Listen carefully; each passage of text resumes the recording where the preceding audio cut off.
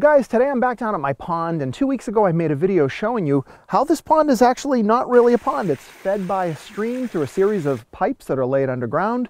The water goes into this pond, it fills up as much as it can, and then any overflow continues down the side of this mountain. But the bigger question I got was, what's in the pond? What's living on the bottom? So to answer that question, this is a small submersible. It's kind of like a mini Alvin, if you guys know what that is from the Woods Hole. This is battery powered. It has a camera in the front. It's got lights. A couple of weeks ago, right after I shot that first video, I grabbed this robot to come down, but the thing was already frozen. It was just too late. I was really disappointed. Fortunately, we've had some sun, and now we can get started and see what's going on. In today's day and age, wires don't always seem like a good thing, but this one makes sense. If this was 100% wireless, once you send it under the water, if it gets caught in anything, you'd basically be screwed. This is the radio receiver, and it also is the other end of the cable. So if the robot were to get stuck, this cable is strong enough to give it a pull, and this is going to give you a much better wireless signal because all of that data and information is starting from the surface. So the only thing I need to use this is a cell phone with the app, and of course the robot itself.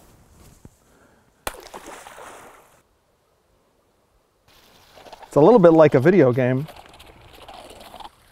There we go. Bring this thing down. So we are right in the middle of the pond, and our depth reading says 0.2, so I'd say it's fairly accurate. I'm a little bit under the water. Now at 11 feet, so the pond is roughly 12 feet deep.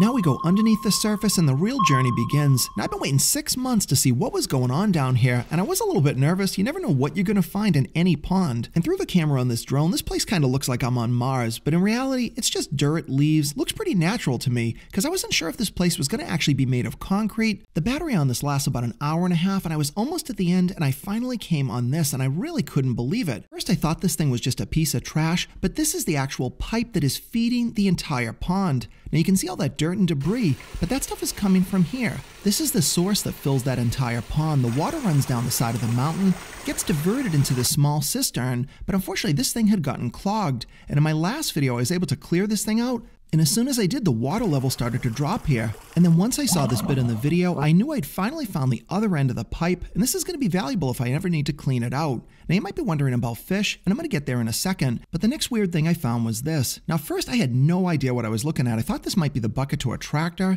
Now do you have any idea what you might be looking at? Well, I didn't either until I showed this video to my daughter, and instantly she said, "Dad, that's a chair sitting on the bottom of the pond," and I believe she's right. But there's still one thing missing. Where are the fish? Now it's the middle of December here, and this water is really cold, and my understanding about them is they kind of hibernate over the winter, and they're not going to be nearly as active or as easy to find. But eventually when I went through the footage, I caught this one frame of a small fish swimming that may have gotten stirred up while the robot was running. So that gave me a little bit of encouragement to know that there is in fact fish living in here, but I don't know to what degree or how many of them there are. The other sad news is this pond froze over again the very next day, so this is my only chance to get underneath the water to see what was going on. But I suspect when the water gets warmer, things are going to be a lot more active, and I'll definitely share some videos. So after doing this, the mystery of this mystery pond is finally getting unraveled a bit, and if you have any more thoughts about how this thing is working, maybe where the fish are hiding, be sure to leave me a comment below and let me know your thoughts.